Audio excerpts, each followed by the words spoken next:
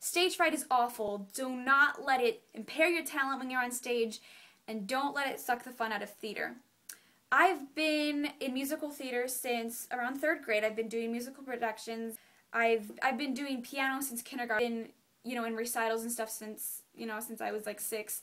But since then I've been in 14 musical productions, and I've been in 7 talent shows, and I've really found out that I really don't feel stage fright that much anymore. And to all the people who are really talented but aren't able to get on stage to be able to present their talent confidently, I want you to be successful.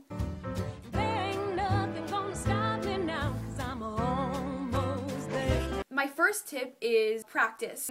Practice not in front of an audience, but more importantly, you need to practice in front of an audience. Because you're never going to feel comfortable in front of an audience until you're in front of an audience. Take as many opportunities as you can to be able to show your talent in front of a group of people. And it's not going to be fun, the first time. I mean, I guess it just depends.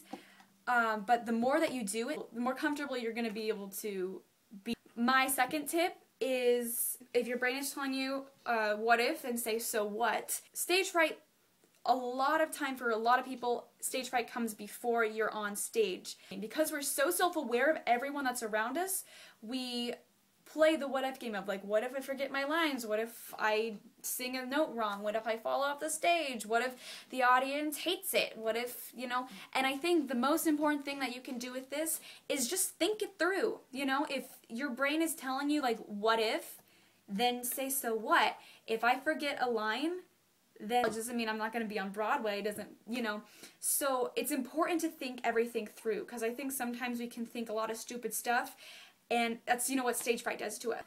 Just think it through, if you hate it, then at least it's a learning experience, and at least you can grow from this, and become better.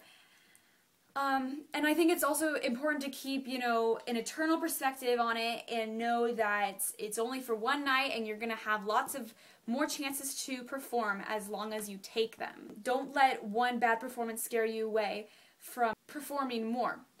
My next tip is, if you're in musical theater like I am, be thinking as your character. This is really important, because if you're thinking about what the audience is thinking of you, then you're not giving your character justice, because you're not thinking for your character. Like, if I was in Wicked and I was playing Elphaba and I was thinking about the audience, then that wouldn't be fair to the audience, that wouldn't be fair to me, and that wouldn't be fair to the character, because Elphaba isn't thinking about an audience, because there is not an audience there. It's just this own little Wicked world.